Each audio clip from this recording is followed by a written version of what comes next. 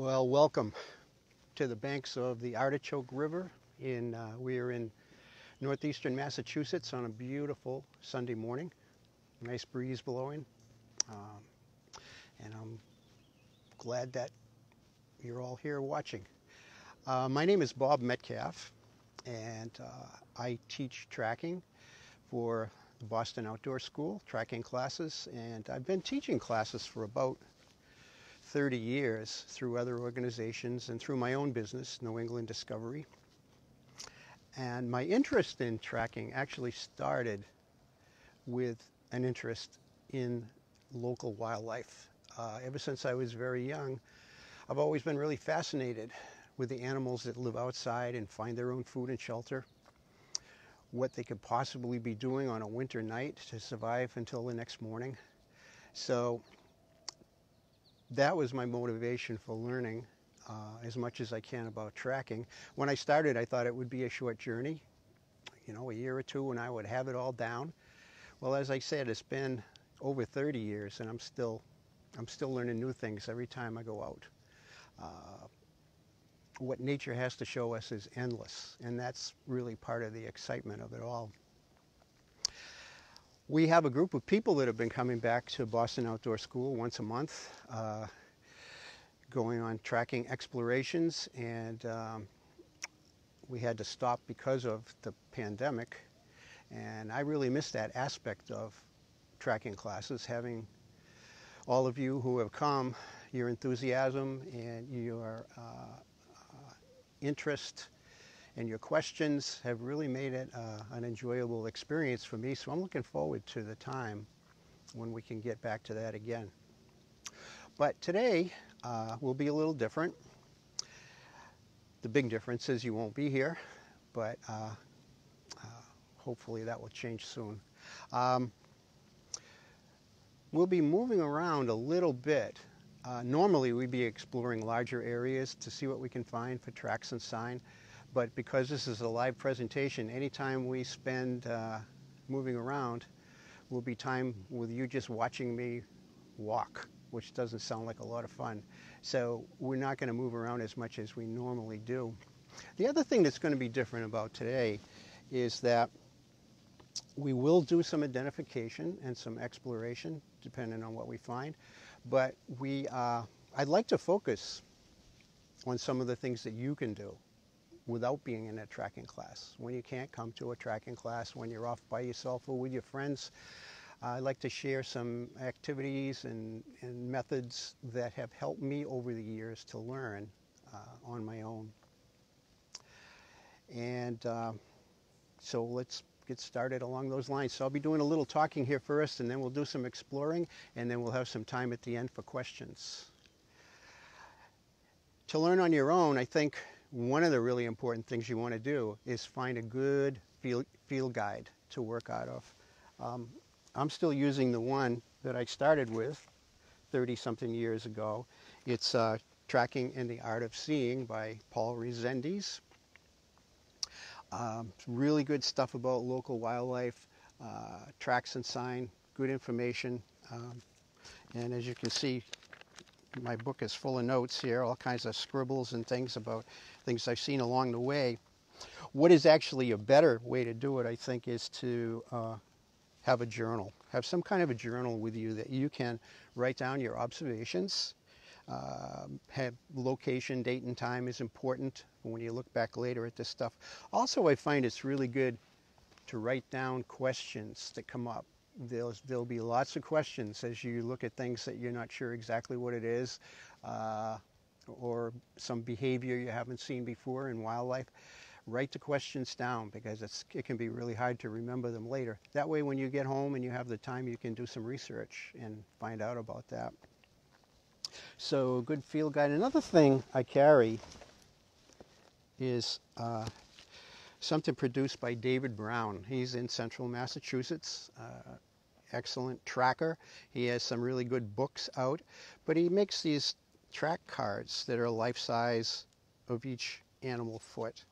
And it can be a big help sometimes just to drop this down next to a track when you see one. Kind of give you an idea of the drawings.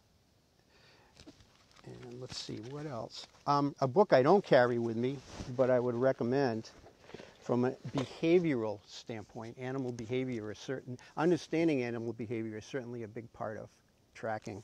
And this book by Mark Elbrock and Kurt Reinhardt, Behavior North American Mammals, really good stuff. A little heavy to carry around, so this is a stay-at-home book for me. Okay, so to start off, especially if you're just starting, but I guess at any point really, what helped me a lot was to pick one animal. And not just any animal at random, but an animal maybe that you've really been interested in, that you've wondered about, maybe an animal that you've had a lot of encounters with, and an animal that's close by. So you can go to some of the places where that animal is and look for tracks and sign and maybe the animal itself. So once you pick your animal, you can do some research on behavior. What type of habitat are you likely to find that animal in? What time of day is it going to be active? Learn its tracks and sign, draw some tracks, learn some of the sign, and try to find an area locally where you can find that animal track and sign. So when I say focus on one animal, I don't mean to the exclusion of everything else, of all the other animals, but I believe that the trail of your animal will connect you to everything else in nature. It will bring you to places where other animals have been, so now you've got a new one to research. It'll show you plants you haven't seen before that it's eating. Go look those up. That animal will be your guide, your teacher. And that's something that's really worked well for me. It's also kind of a motivation. If it's an animal you're really interested in and really care about, that's what's going to get you out of bed when it's still dark out. So you're at the site at sunrise and keep you out maybe a little longer when the rain starts because you want to follow the trail. So I think of tracking or working with tracks and sign as a way to learn about wildlife. That's why I do it. And I sort of think of it in 3 steps. First is discovery.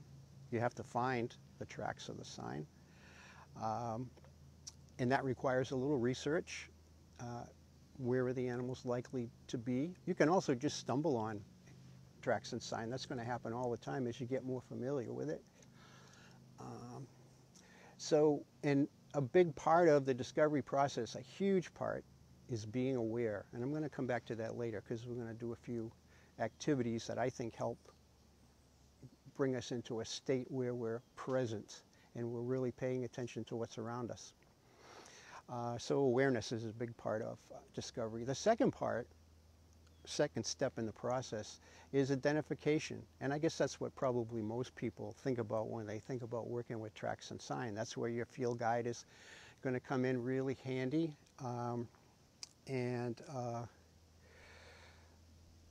Animal tracks can be really difficult.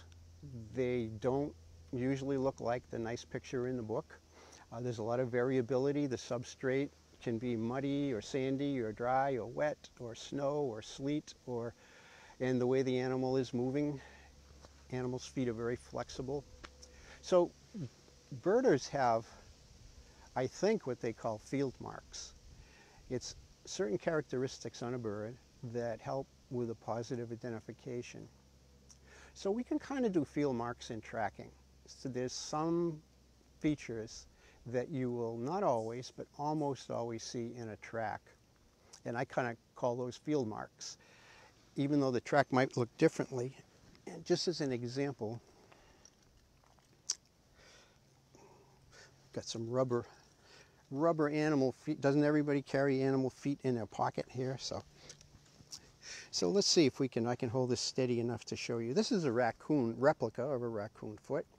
Raccoons have 5 toes in the front and rear. Very flexible toes. They can spread them really widely. They can pull them back and extend them. Sometimes raccoon tracks have skinny little toes. Sometimes they have more shortened bulbous toes, just by how the animal moves its foot.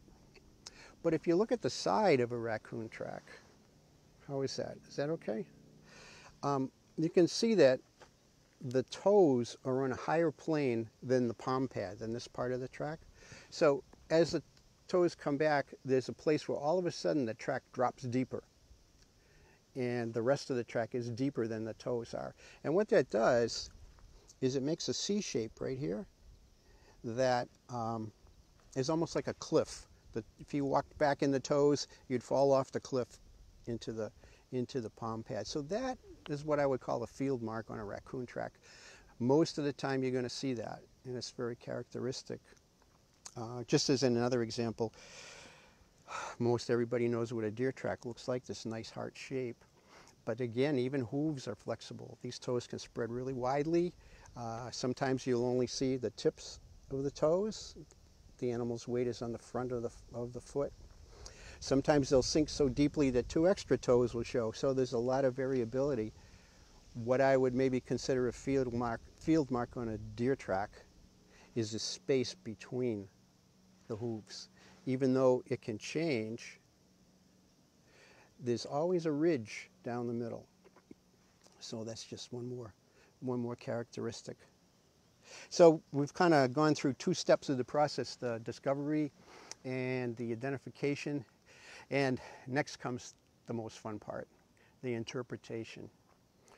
So we see that this animal is here, but that's when all the questions start. Why is it here? What was it doing? Where did it come from? Where is it going? How is that animal's presence affecting all the rest of the environment around it? Other animals, what plants is it eating? What kind of predators might be after it? So this is when your animal becomes the teacher and shows you. Who would know the forest better than the deer and the fox and the fisher? So that's kind of the 3 steps of tracking in my mind, and it helps me to remember those and kind of do the process in the right order. So getting down to tracks and sign, animal sign is everywhere. It's everywhere. I picked this spot to start because I see some stuff that's interesting right off the bat. One thing we have over here, the tops of logs are really good places to look for animal sign. Scat, different animals like to walk on logs, and scat is often on top of a log. It's also on top of a log too, because scat is often a communication mode. The animal wants other animals to see the scat. It's saying something with that message. The other thing that logs are good for is they're good feeding posts. And over here we have some nuts that are chewed down in a little groove here. A bunch of different stuff. I probably should put my glasses on so I know what it is. These are hickory nuts. This would come from a fairly mature tree, not a little sapling. And we don't really see in the immediate area any hickory trees. So this is a disturbance. In tracking, we're looking for disturbances. A hickory nut is not supposed to be in a log by the river. It's supposed to be under a hickory tree. So an animal has moved it here, and here you can see the chewing. And here's another hickory nut. This looks a lot newer, fresher, but it's chewed differently. And luckily for us, different animals open up nuts in different ways. This is kind of characteristic of a red squirrel, opening from both sides toward that center rib. And they often go a lot further than that, so that the center rib is almost like a disc that's left. Gray squirrel has larger teeth and jaws and muscles. It can break the nuts up in a lot smaller fragments than red squirrels normally do. So it's a function of the strength of the animal's mandibles, but also how big is its face? How big a hole does it have to make so that it can get in and get the meat? It's not going to do any more work than it has to. And over the years, I've collected some different nuts that I've actually seen the animal open. I'll just show you a few of them here. Every time I do this, I think this is the time I'm going to dump it all on the forest floor. Here's red squirrel, typical red squirrel opening. And here's more like the fragments of the gray squirrel like we just talked about. Let's see, do I have some good mouse stuff? Let's see, mouse. I like to find one that has multiple small holes in it, because that's more of a mouse. A mouse nut would sometimes have like 4 holes on a side. I don't think I have one here to show you. Because they have the small little face, they can get right in there and get the meat without having to make a great big hole. And so quite a bit of difference. Is this the one I want here? Let's see. Oh yeah, okay. Here's looks like some mouse work. Little tiny holes. And I'll show you one more. It's usually everybody's favorite. Can you see how smooth a cut that's made all the way around the top of this acorn? This time it's not a hickory nut. It's like a bevel. It almost looks like someone did it with a can opener. This is the work of flying squirrel. They make this really clean, nice, smooth opening. And we actually have a lot of flying squirrels around here. We just don't get to see them because they're nocturnal and pretty shy. So we can get a pretty good idea what kind of squirrels are around here just by the nuts that we find. Now, everything in tracking is not so much a rule, it's more like a guideline. So if I found one nut that was opened a certain way, I might have an idea what it was, but I couldn't be sure. I need to find a whole bunch of them that all look the same in the same area, and that's going to be more information that really is the kind of squirrel that I think it is. And all the tracking stuff is like that. It's like we're weighing the evidence. It's rarely that one thing is the answer. It's like if you picture a balance scale. We put a little bit of evidence on this side for this animal, and oops, well, it kind of looks a little like that, and eventually we get enough on one side that we can make a determination whether we're identifying a track or sign or anything. We've also got, if you take a look right here, some old beaver chew on this blueberry. After trees or shrubs are cut like this, often they kind of explode in growth in this stuff that's called coppice. And this is really tender, really good eating stuff. So you would normally expect, if the beavers were still around, that they would come back and get this stuff too. It looks delicious. But it doesn't look like it right here, but that's not the whole story. We need to really look around. We've got some more old beaver chew over there.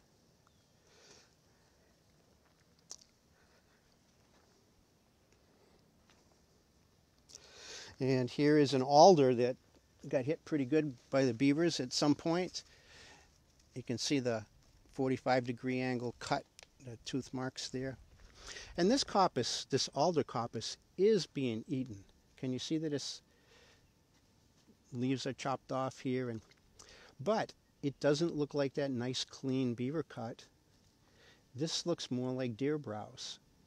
Deer don't have top teeth in the front of their mouth. So what they do is they pinch vegetation between their palate and lower teeth and break it off really roughly, so it'll have this rough look to it. So it looks like the deer have been back at this alder after the beaver cut it and had this coppice growing.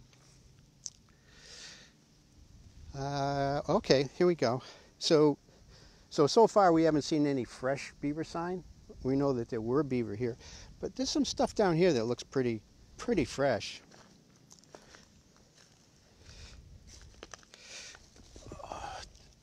These are some beaver chew sticks. If you can see the end there, you can see the teeth marks if I hold it at the right angle maybe. And this would have been feeding. Beaver use wood for a lot of things. It's a building material for dams and lodges. It's also food, the green growing layer right under the bark, the cambium layer.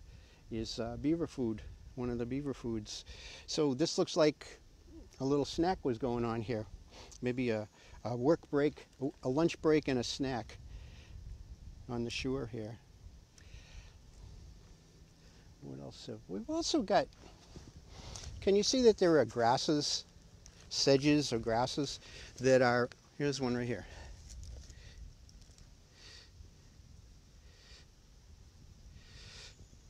That are broken off. They're floating all around here. I don't see any sedges growing here. So this stuff is probably drifted in. There's some out there, drifted in from somewhere else. Looks like the current's going that way. This is an indication that there's muskrat around too. Muskrat will eat grasses and sedges, but they also, especially this time of year, are making beddings in their burrows, and they'll collect fresh bedding material almost every day. Go out on land and grab mouthfuls of, or along the water's edge, grab mouthfuls of this stuff and bring it back into their burrows. They make lodges just like beaver, only they make them not out of wood, but out of aquatic plants and grasses, cattail, things like that. But on a body of water like this, which is probably too deep to start a lodge, they would likely have bank burrows. So they would be digging into the bank and then up under the upland area, and that's where they would live, in these bank burrows under the shoreline. So sign is everywhere, you know, and the more you look, the more you see. Staying in one place can really be good sometimes, you know, because you see things after a few minutes that you didn't see at first, and an hour later you see a little more that you didn't see. So just have to keep our eyes open, and that's where the awareness part of this comes in. I'd like to move into the upland a little bit here. Just put a few of these things away.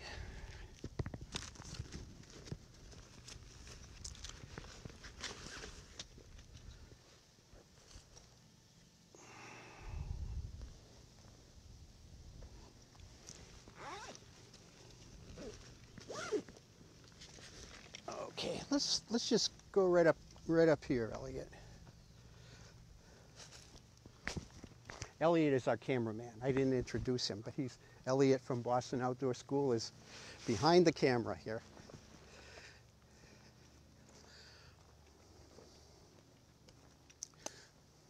And maybe if you just went up there a little ways and I will walk toward you.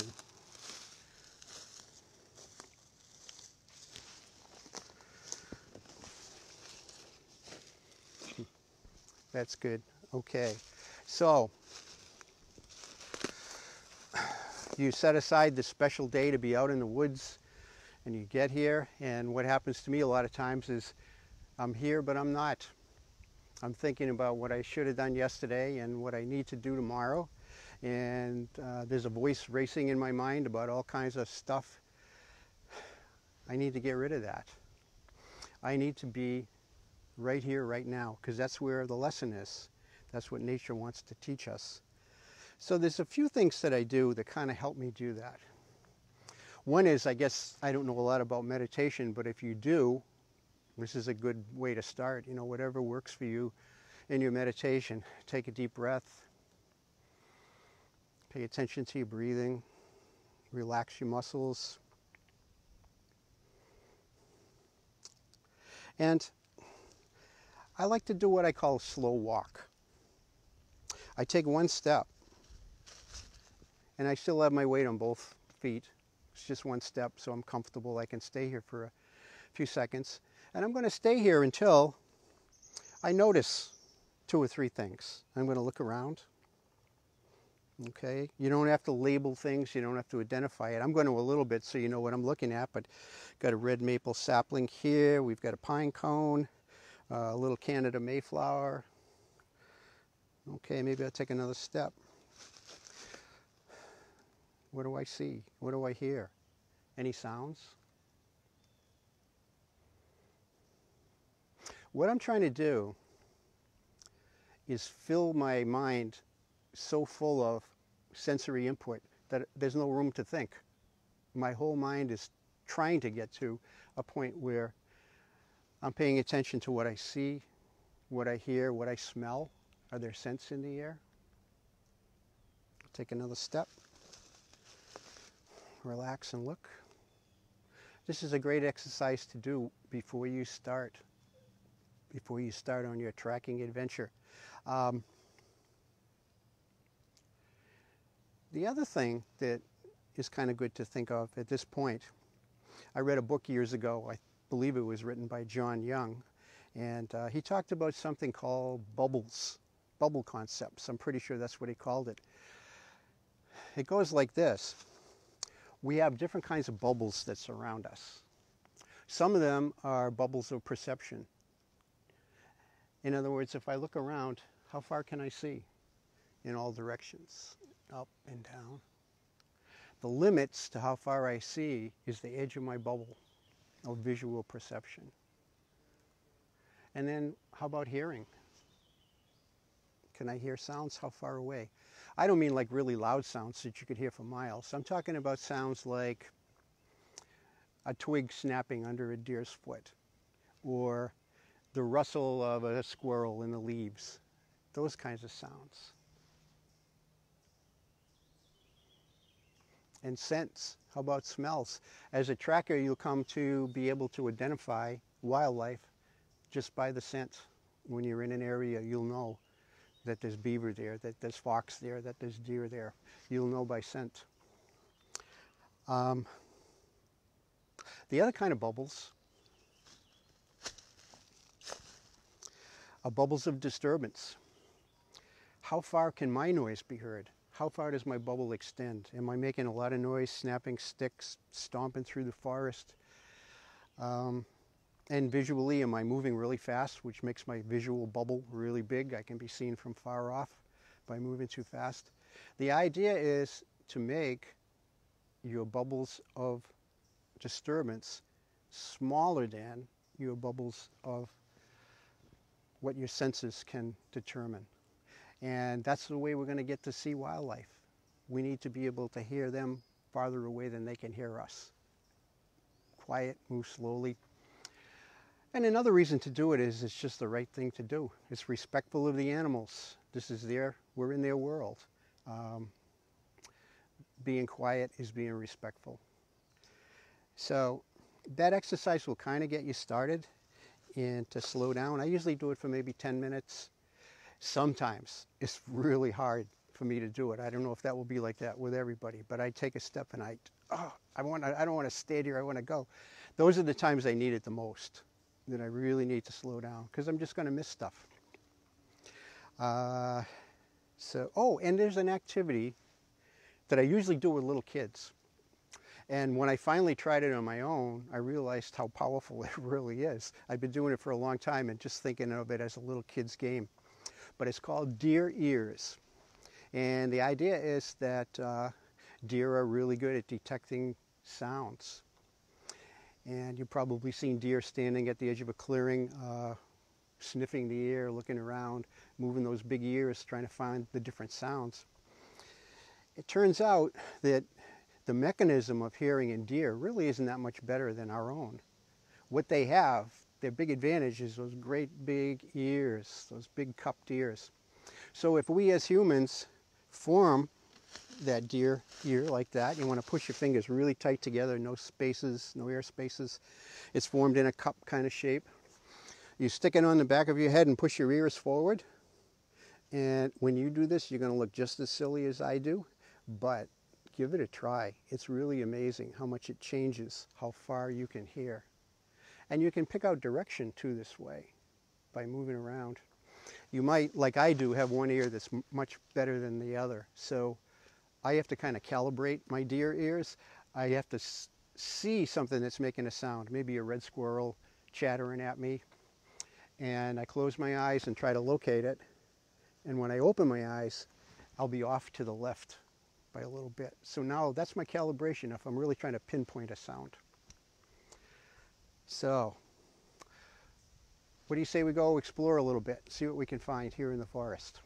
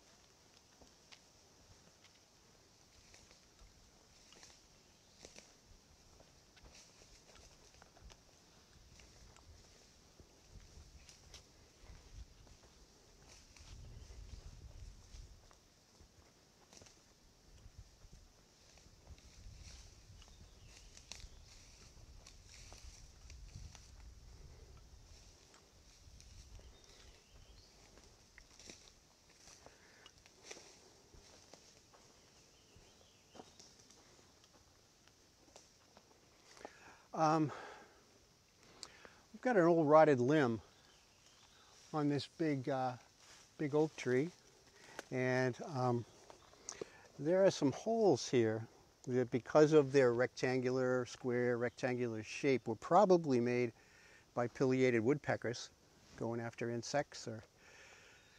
But they also get used, these kind of holes also get used as homes for squirrels. They bite around the edges of the hole a little bit and kind of open it up. So, well, here we go. Here's a hickory nut under an oak tree. So again, disturbance, right? We've got some disturbance here. This looks a little bit like that classic red squirrel kind of look, but I'm only finding one. Just kind of store that away as a little information. Here's a broken piece. And sometimes you can find the holes. Not a good idea to stick your hand in these holes, but take a look and check it out. And, oh, well, okay. Okay.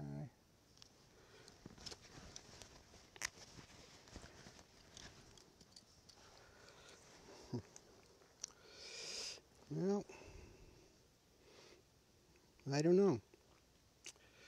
At first I thought maybe flying squirrel, but it isn't quite as smooth as I'd expect. It is kind of a smooth bevel, so possibility.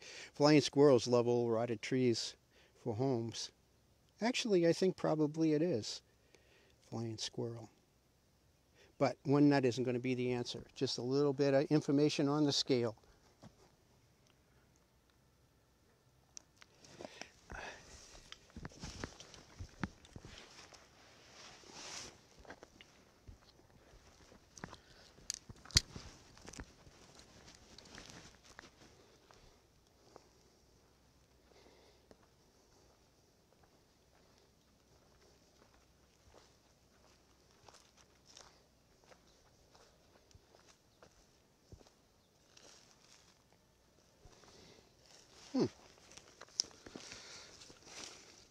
Okay, we have some tracks here. They're not wildlife tracks though, and I'm standing right in poison ivy. Let me stop for a minute just about that. You know, here I am standing in poison ivy. We don't have a lot of real serious hazards in New England in the woods as far as caution, and this is not intended to be a safety presentation as much as a tracking presentation, but you want to know what poison ivy looks like. And don't do what I did. Don't stand in it. Here, 3 leaves together. They're not always green. They can be different colors in the fall. They're orange and yellow and red. They're kind of maroon in the springtime when they first come out. That center leaf always has a little bit longer stem on it, too. Now here, poison ivy is growing as a ground plant, but it also is a vine that grows up trees. And if we see some of that, we'll stop and take a look at it. Ticks. Ticks are a problem.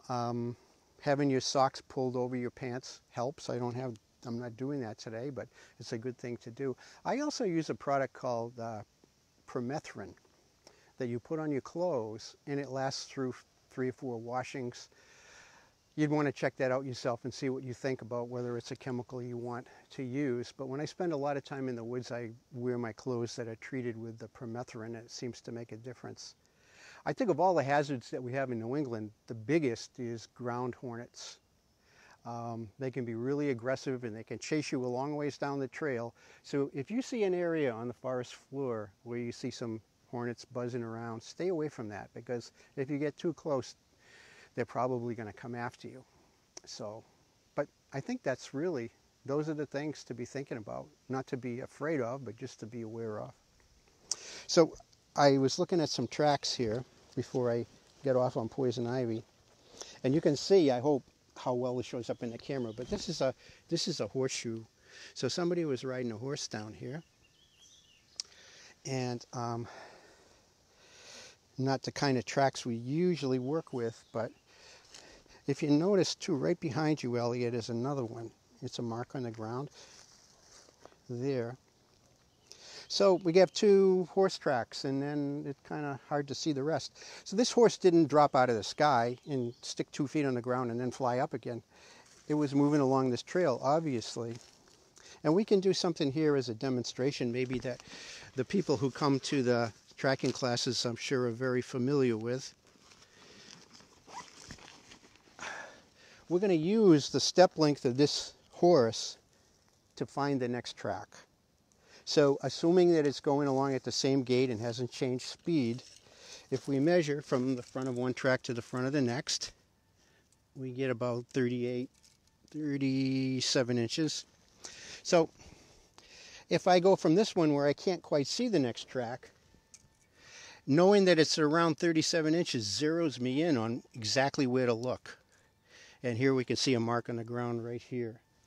So that method can help you follow an animal trail that you have gotten to the point where you can't see the next track. Measuring the stride and then moving out and trying to find it can help find that next track. Okay. All right.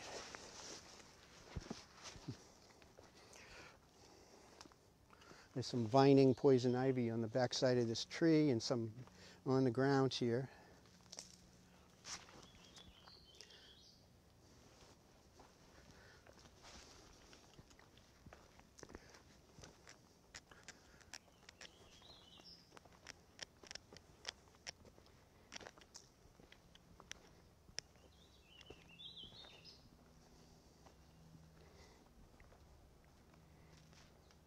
We've got some more of those sedges floating in the water here, more than the other spot. Still doesn't look like it's growing here though. But if we wanted to find muskrats today, if that was our goal, we would need to find where the sedge is growing.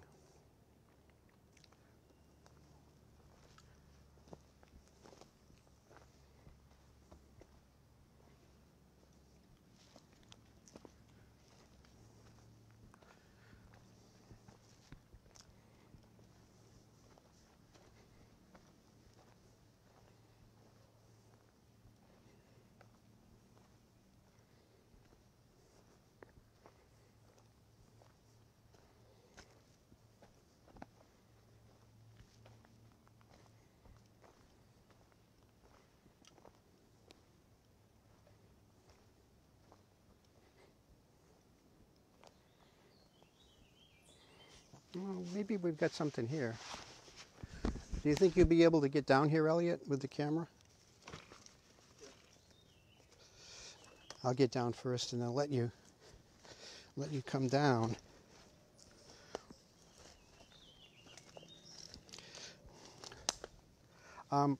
What caught my attention here was on top of that rock right there.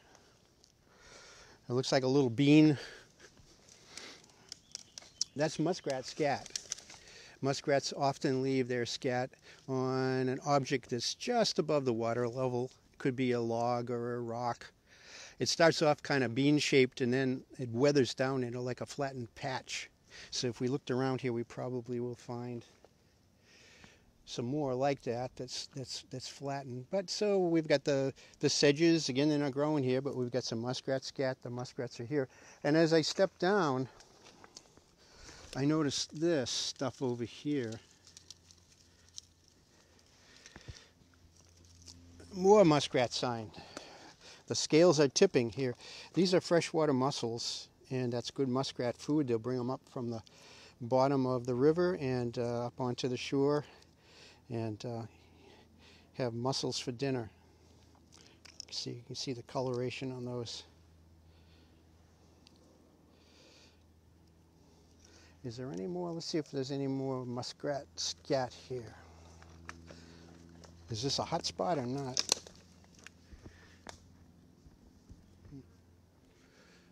Tough substrate for tracks.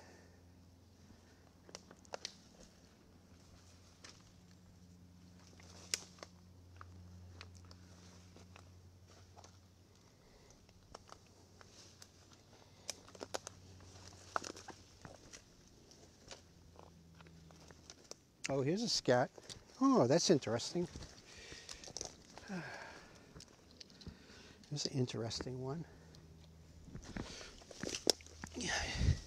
want to get a picture of that right there, Elliot. I'm going to get my gloves and do this right.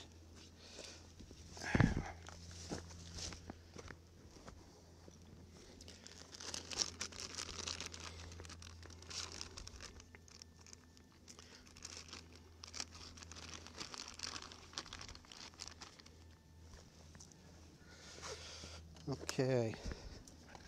So we've got a tubular shaped scat along the edge of the water. Strange coloration in it. It's kind of whitish and pinkish.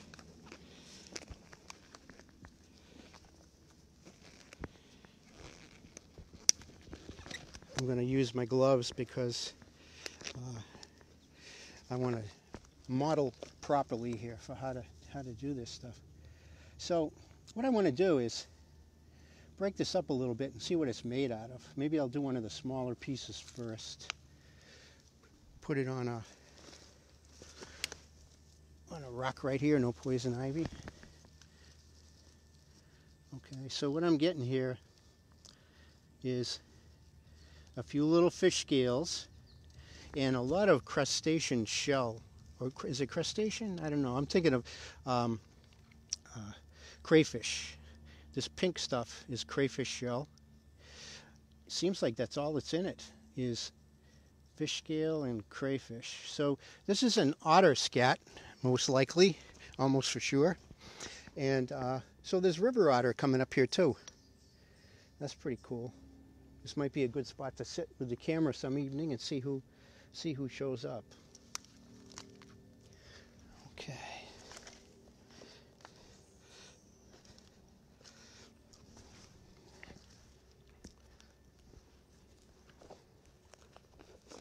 Oh, maybe I should say a little bit about otter scat.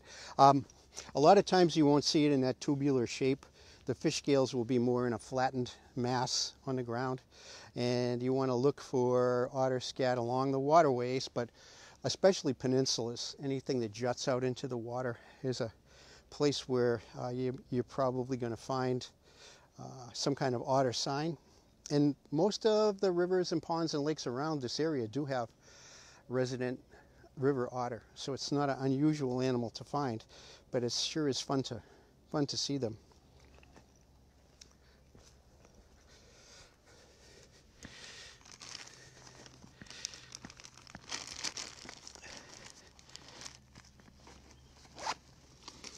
Alrighty, how are we doing for time, Elliot?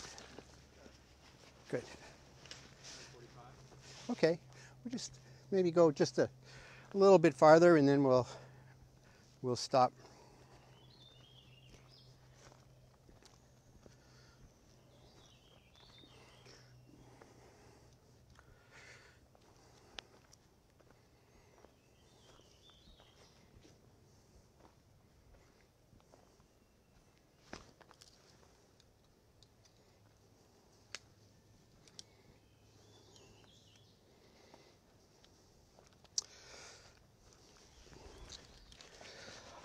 Lots of holes here in the leaf litter.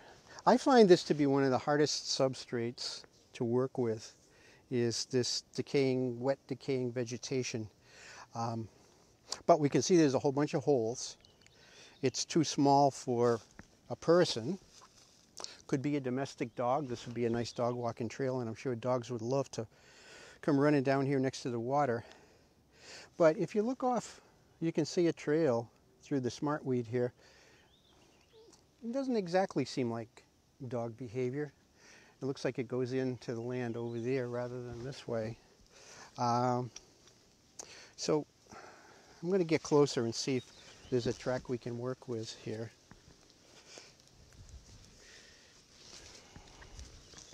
There's not much to see, so I'm going to see if I can feel the shape of the track. Sometimes that works really good. You have to be gentle when you do this because it's easy to change the track into what you want it to be if you stick your hand in it. So you have to be very gentle. And I'm pretty sure I'm feeling a field mark here. That ridge down the center of the deer track makes like a little mountain range, a little ridge down the center of these tracks, and in some of these I can feel the ridge. So this looks like deer, even though I can't show you a clear track. The deer are in here. Cool. Nice place to get a drink. We still haven't gotten to the muskrats. We got the floating grasses still. We would have to go up farther, and we're not going to have time to do that today. There's one other scat I saw back here somewhere. Somewhere. Yeah, there it is. I saw it when I went by. Okay, another cylindrical scat, right? So, a lot of possibilities. Domestic dog is a possibility. But if we were expecting it to be domestic dog, the contents would tell us a lot. It would be full of cereal, and everybody knows that terrible smell of domestic dog scat. I think it's because of the food they eat, but it's pretty smelly stuff. Wild canine scat, fox and coyote, doesn't have that smell. And it would be full of natural materials. It would be full of fur and bone fragments and vegetation, fruit. It could be full of fruit as the season moves on, berries. This is really soft, and it looks like it's not full of cereal, it's full of vegetation. See the green in there? So this is Canada goose scat. Ken, is that a feather? No, I guess that's plant material. So Canada goose is another one right there. But wild canine scat, fox or coyote, as I said, would have usually fur and bones and fruit and that kind of stuff. It would be a lot of times on a people trail. Again, it's a scent mark, it's a message, and it's usually left in a prominent place on top of a rock or a root or in the middle of a trail. So, sign is everywhere. Huh? So cool. And I know we're running close to the end here, so I wanted to give a chance. Maybe we could, think this would be a good time to do some questions? Okay. Let's see if anybody has a question, and then let's see if I can answer it. A lot of people are asking, where are we? Where are we? We are on the Artichoke River in West Newbury, Massachusetts. And the tracking sign sheet that you had, who's that from? The track card. The track card is David Brown, and I believe his website is David Brown Wildlife Services, and he's in central Massachusetts. You can get the book directly from him, or I think you can probably get it on Amazon too, his books. Yeah. Now there's a Tom Brown Jr., who's a master tracker who's written a lot of books, but this guy I'm talking about is a different person, David Brown. Yep.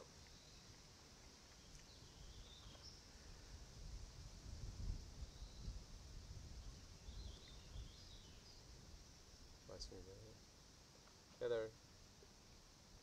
are any more questions? That's it?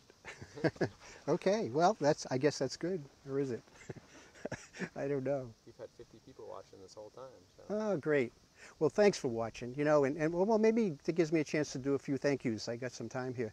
So, some people who have really helped me over the years. My dear friend and mentor, Paul Resendiz, has to be at the top of the list.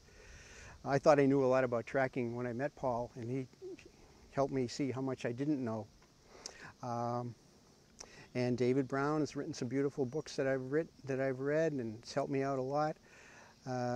Mark Elbrock has done some amazing work and is still doing amazing work in wildlife research. If you have a chance to read anything that has his name on it, it's going to be a plus. And thank you to all the participants that have come to my classes over the years. You made it so much fun for me to see you get all enthusiastic about scat like I do. It's been a lot of fun, and I'm looking forward to doing it again. And along those lines, we want to extend an invitation to folks to come to classes when we get started again. We're hoping we can do it in September. We're going to run a apprenticeship program in animal tracking for folks who like to really get more intensive into learning this stuff. And I'll be teaching that class. I'm looking forward to that too. So thank you again for walking with me, and I hope I get to meet you all soon.